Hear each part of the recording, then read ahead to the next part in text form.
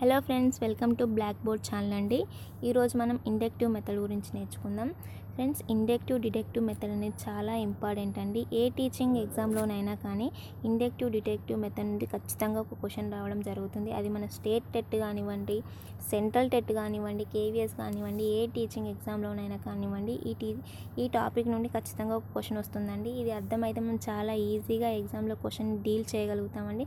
లేకపోతే చాలా కష్టంగా ఉంటుంది. ఇందులో ఉండే పాయింట్స్ని మనం గుర్తుంచుకుంటే చాలా సింపుల్గా మనం క్వశ్చన్ని డీల్ చేయగలుగుతామండి. దీనికి ఏం అప్లికేషన్ మెథడ్ ఉండదు. ఇందులో ఉండే పాయింట్స్నే మనకు అప్లికేషన్గా మన క్వశ్చన్లో ఫామ్ చేస్తారు. సో మనం వీటిని గుర్తుంచుకుంటే చాలండి. ఈ సిరీస్లో మనం సిడిపి, చైల్డ్ డెవలప్మెంట్ అండ్ పెడగాజీని చాలా చిన్న చిన్న టాపిక్స్గా డిస్కవర్ చేద్దాం. సో ఫ్రెండ్స్, మీకు ఈ వీడియో నచ్చినట్లయితే లైక్ చేయండి, మా ఛానల్ని సబ్స్క్రైబ్ చేసుకోండి, మీ ఫ్రెండ్స్కి షేర్ చేయండి. ఫ్రెండ్స్, ఈరోజు టాపిక్ స్టార్ట్ చేద్దాం. ఫ్రెండ్స్, ఇండక్టివ్ మెథడ్, దీన్ని తెలుగులో ఆగమన పద్ధతి అనడం జరుగుతుంది. దీన్ని ఇచ్చింది అరిస్టాటిల్ అండి. దీన్ని ముందుకు రికమెండ్ చేసింది మాత్రం పెస్టాలజీ మరియు బెకన్. ఈ క్వశ్చన్ ఎక్కువగా అడగడు, కాకపోతే మీ నాలెడ్జ్ కోసం గుర్తుంచుకోండి. ఈ పద్ధతి నోన్ టు అన్నోన్ వైపు వెళ్తుంది. అదేవిధంగా కాంక్రీట్ టు అబ్స్ట్రాక్ట్ వైపు వెళ్ళడం జరుగుతుంది. దీన్ని బాటమ్ అప్ అప్రోచ్ అని అంటారు. ఇది ఇంపార్టెంట్ అండి. ఏ పద్ధతిని బాటమ్ అప్ అప్రోచ్ అని అంటారు అని అడుగుతారు క్వశ్చన్ మిమ్మల్ని. ఇది గుర్తుంచుకోండి. ఎగ్జాంపుల్ టు రూల్కి వెళ్తుంది. అదేవిధంగా స్పెసిఫిక్ టు జనరల్ వైపు వెళ్తుంది. సింపుల్ టు కాంప్లెక్స్ వైపు వెళ్ళడం జరుగుతుంది. ఈ పాయింట్స్ మీరు ఖచ్చితంగా గుర్తుంచుకోవాలి ఫ్రెండ్స్.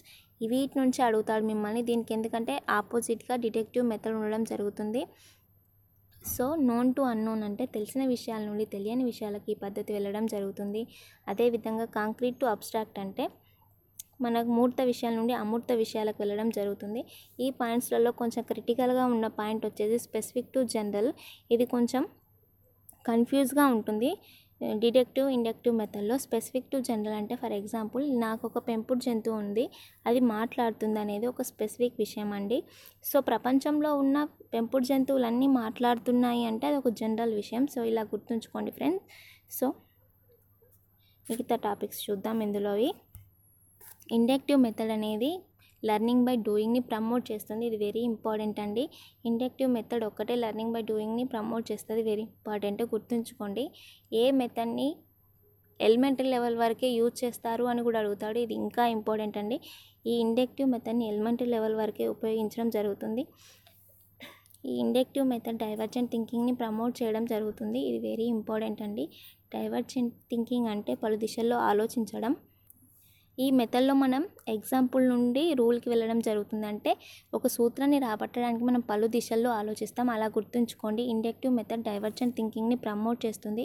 ఇది మన బ్రెయిన్ స్ట్రోమింగ్తో కూడా రిలేటెడ్గా ఉంటుంది. ఇందులో ఓపెన్ ఎండెడ్ క్వశ్చన్స్ రావడం జరుగుతుంది. డిడక్టివ్ మెథడ్లో కన్వర్జెంట్ థింకింగ్ వస్తుంది. అది ఫర్దర్ వీడియోలో చూద్దాం. సో ఫ్రెండ్స్, ఈ పాయింట్స్ మాత్రం గుర్తుంచుకోండి. ఇందులో నుంచి మిమ్మల్ని ఖచ్చితంగా ఒక క్వశ్చన్ అడగడం జరుగుతుంది. So friends, thank you friends. Thank you for watching this video.